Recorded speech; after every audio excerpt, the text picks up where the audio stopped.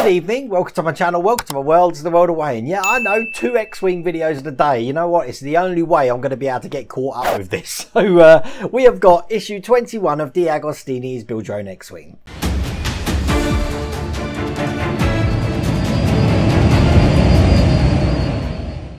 As I said, I've got about 7 under there, something like that, to catch up with, and we've got the Terminator coming out tomorrow. We're probably going to be having the Spitfire coming out Thursday.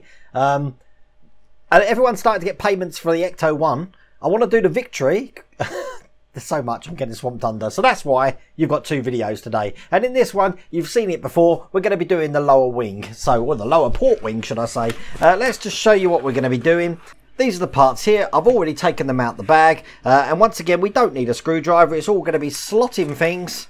And we're going to be putting details on, and these little bits here, which are the only things that we're really going to see through the hatches. That's if there is a hatch on the lower port wing. I'm not sure if there is, but we'll find out. Again, a lot of details that we hide there. And in the next issue, once again, we're still going to be working on this lower port wing, so it's not really any different to what we've done before. I figured this is going to be a quick video, just in case my printer's taken your attention away. I'm still printing parts of the Vincent 3D. If you have a look at this one, this print has now fouled about 4 or 5 times because the supports keep falling down.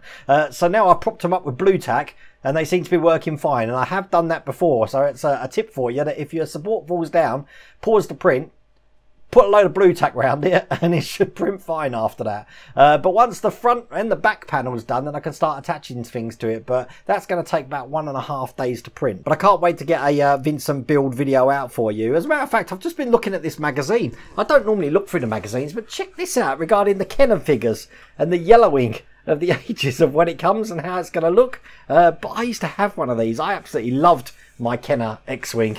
Absolutely brilliant. I wish I still had it to show you, but I'm sure a lot of you out there have still got your Kenners, so all good. Anyway, without further ado, let's get cracking. So the first thing we're going to be doing is we're going to be putting this bit of trim down the wing here. The wing's looking this way round, so it's the actual diagonal side we're putting this on, and the large section here that we've got is going to go towards this side of the wing. So I'm just going to put that in, and what they recommend is using the base of a screwdriver to just push these in.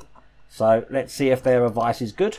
Oh, that's got in really good. So yep, their advice is very good. And there you go. When that's in, should look just like that. Then we've got this small detail here, just to put into the end of the wing, so that the semicircular area there is pointing to the main bulk of the wing. So we just push that into place, just like that.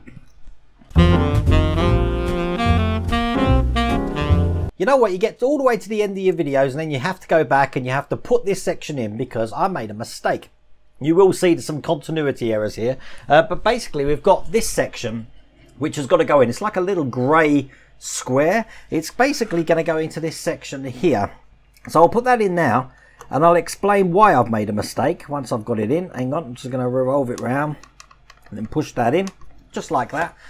I actually put it in this red section here. As you can see, I'm meant to be putting a red square in there.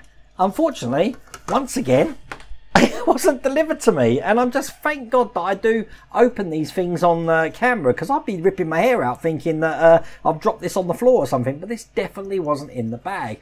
So what I'm going to have to do is probably fill that hole. And then, I don't know, paint it red or something. Or put some battle damage on it. I don't know. But I'm missing a piece here. It's not really noticeable, to be honest with you, but to say that's the second thing missing in 2 deliveries doesn't bode well, does it?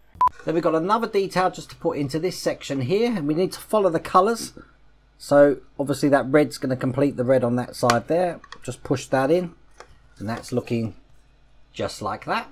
Don't remember doing that on the first one. Perhaps we did, but I don't remember it. Then we've got this detail here, which is just going to be going into the same section here. Very easy to do, these are, but I can see this being monotonous. It's monotonous after the second time, so the third and fourth times are probably going to be pulling my hair out. And that's in just like that. And then the last things we've got, just into these 2 holes here, we've got the discs that we had last time. Now these discs do go in a certain way because they have got different cutouts on each one. So the first one we need is the one with the smaller cutout here, and that's going to be going onto this hole here, just the middle one. So I'm just making sure this is lined up. And we want to put it on so that the cutouts are actually, oops, just covering the bar in the middle, just like that. And as you can see, they're covering that bar just in the middle there. And then the last one, exactly the same thing, just on this side here. So I'll get that in, push that in, and there we go. That's the last one. And as you can see, the little notches there are just allowing it to go in that section and fit flat. And that's all there is to do. That's the wing completed from this issue. Now obviously in the next issue we're going to be putting a lot of framing into that wing and then starting to put the wires round ready to attach the cannon to it. But that will definitely be coming probably the end of the week now. As I said, we've got a Terminator video tomorrow. So I really do hope you like that video. If you did, please remember to give me a thumbs up. If you haven't subscribed already, please remember to subscribe. Take care.